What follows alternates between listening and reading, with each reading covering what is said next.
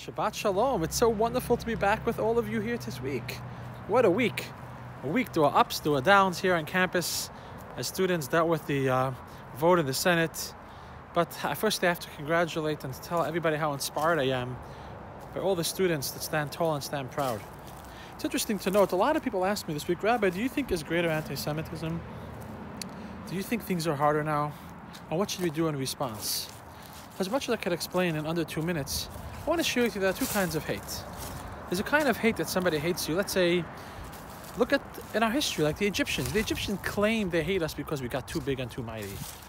They hated us because they hated us, but they had an excuse for it. So, if someone hates you for an excuse, you could try to speak to them and tell them not to worry, try to see what you could do. But even then, you don't have to, but you could try to.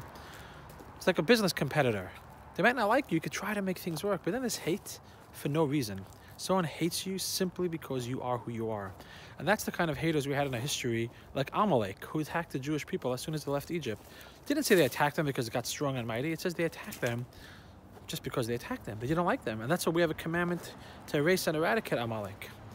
Because our job when it comes to hate, many times people say, negotiate, sit down and talk.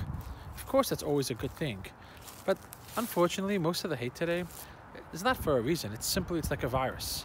And I believe the best response to that hate is to stand taller and to stand prouder. Because if you don't stand taller and prouder, you're essentially doing what they want. So I believe the best answer to anti-Semitism and everything that's going on today is to be proud Jews, to be proud of who you are, to remember nobody could ever define who you are.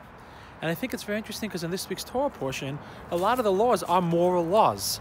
It's not a lot of ritual laws in here, it's a lot of moral laws. How you treat the enemy, how do you treat if someone is blind and is in front of a stumbling block. And I think that's what Judaism teaches us a lot about, the moral laws.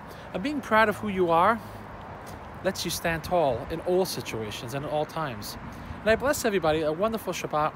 The week is going to end on a high. We're actually coming to the happiest time of the year, the month of Adar. It says Adar comes, joy and celebration comes. So next week we're actually entering the most joyous time of the year. So let us be extra happy and extra joyful, as we know joy will break all boundaries. Shabbat Shalom. Believe in yourself, stand tall and stand proud, and please don't spend too much of your ounces of energy on those that just pull you down. Spend it on picking yourself up. Shabbat Shalom.